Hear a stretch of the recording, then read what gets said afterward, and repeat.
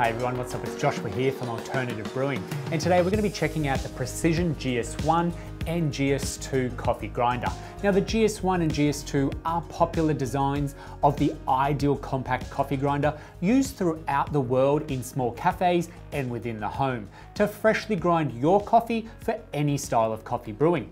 Notably for filter and drip brewing, such as the case with the GS1, whereas the GS2 is more suited towards espresso brewing. Now each of these grinders only weighs 3.5 kilograms with hoppers that can hold up to 250 grams of beans.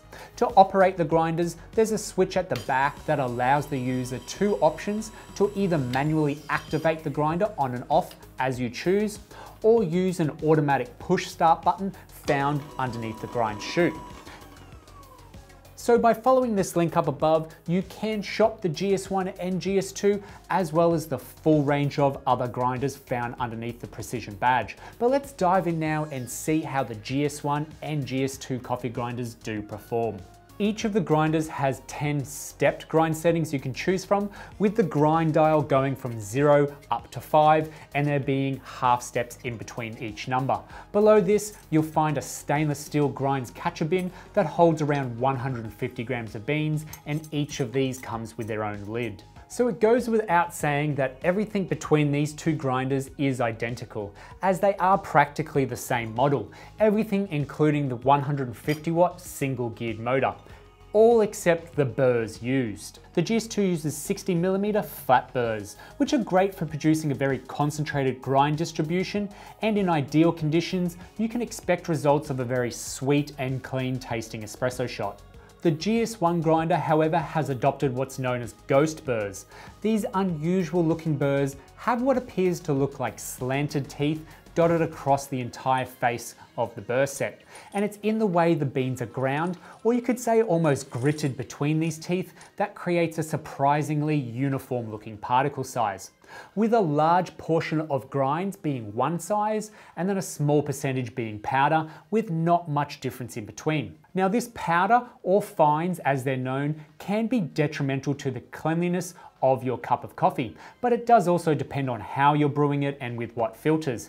But the GS1 does come with a fines sifter that sits within the grinds cup. Using this effectively, you can remove a good portion of those fines out of the end grinds and then achieve a good result in the cup.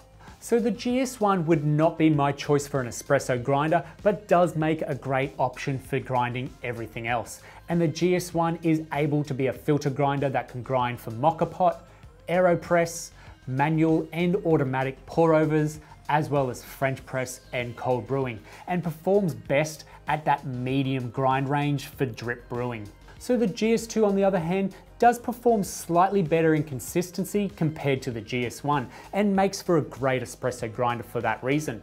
I would go so far as to say the GS2 could also be used as a filter grinder too, as key to unlocking the potential to either of these two grinders does lie within the ability to be able to calibrate the grind settings to your preferred ranges. So you can manually adjust the minimum and maximum range of the grinder's adjustment mechanism. Say if you were dialing in your espresso and you didn't find that right setting initially, you can overcome this by removing that adjustment dial and then turning that calibration wheel left or right, so coarser or finer again. Just be sure you don't let those burrs touch, and you should then find a grind setting that works for you. And further observations of the grinds retention was found to be fairly minimal, around 2 to 3 grams per grinder initially, and then that resolves itself to around half to 1 full gram after that, with the occasional surprise of an extra gram in your dose every so often. Now, the ghost burrs on the GS1 do take a little bit longer to grind through a full dose, and there was some popcorning of the beans in the hopper too. Also some noticeable cleanup every time I did grind on the GS1 due to some static, which is avoidable, and there is a clump crusher though on each of these grinders that helps this not get out of hand. So it was mostly those finer particles avoiding the grinds bin, which is oddly what I would prefer anyway. Now cleaning these grinders is a breeze, but you do want to ensure that it is completely turned off and unplugged, as there are no safety auto off features on these grinders. But removing the front faceplate requires no tools to access the burrs, and then by just giving everything a quick brush and vacuum out, placing it all back together, you're going to be keeping this grinder free of any fines, dust or old coffee building up. and that's the GS1 and GS2 Precision coffee grinders for you. For their size and power, the Precision grinders do a great job in maximizing space, providing reliable coffee grinding solutions and brewing good coffee. So if you have any questions on either of these two grinders, throw them in the comment section down below and we'll get straight back to you. Don't forget to hit that little bell icon on your screen, and then that way you stay notified when we bring out new videos just like this every week. If you've enjoyed this video, hit the thumbs up. Thanks for watching, and we'll see you next time.